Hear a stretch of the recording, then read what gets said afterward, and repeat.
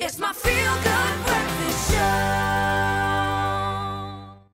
My best experience or my coldest experience? We're going to have to find out very, very soon. Right now, we're taking a quick trip down to KZN. There's a whole bunch of musos down that side decided to stand up against the xenophobia attacks that are happening in our country at the moment. This is a quick behind the scenes that Expresso got hold of.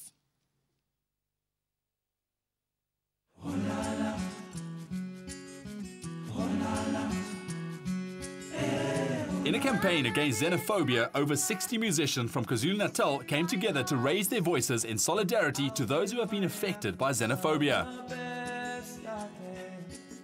I had the idea on a Sunday night, sitting having a drink with Elsa.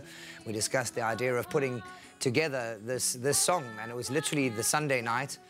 By Tuesday morning, we had called for some of the songwriters around KZN to submit songs to us.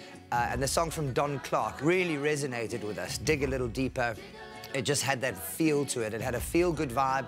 Dig a Little Deeper, obviously, even though it sounds like a workman's chant, it's not that at all. It's a metaphor. Obviously, dig a little deeper. We all need to dig a little deeper in this country to be a little bit more hospitable, a little bit more peaceful, a little bit more tolerant. So it's dig a little deeper in that sense. We need to dig a little deeper to be a better nation.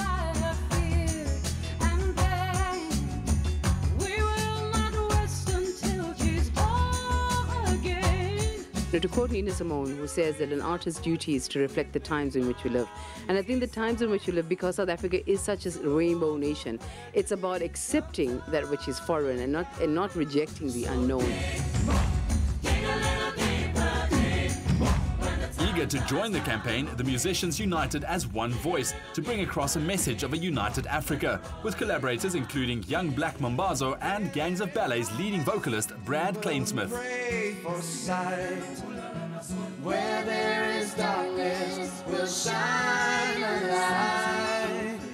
Where there is sadness, we will bear their grief.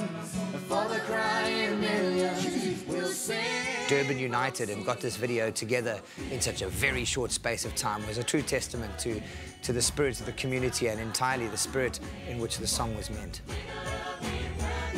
KwaZulu-Natal's musicians and artists encourage us as a nation to embrace our heritage as fellow Africans and strive for a more united front.